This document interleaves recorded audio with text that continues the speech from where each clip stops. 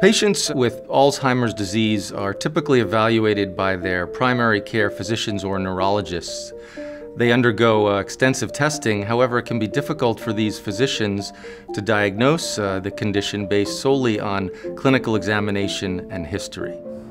This is the point where functional brain imaging with positron emission tomography or PET scanning is very valuable in helping to confirm the diagnosis of Alzheimer's disease.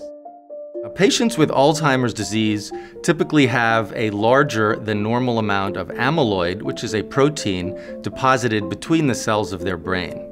With functional brain imaging, we're able to identify the extent of amyloid plaque burden, which can help in the diagnosis of the disease. So we normally see a lot of activity there. Patients will arrive in the Department of Nuclear Medicine and undergo an injection of a small amount of radioactive material, typically in an arm vein.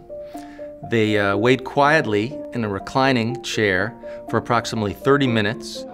Patients are then brought into the imaging suite where they will lie within the PET scanner, which is a large donut-shaped machine. It's a quiet machine, it doesn't make any noise, and imaging of the brain takes approximately 15 minutes. And the brain region. Alzheimer's disease is the most common form of dementia, accounting for approximately 70% of all cases and affecting about 25 million people worldwide.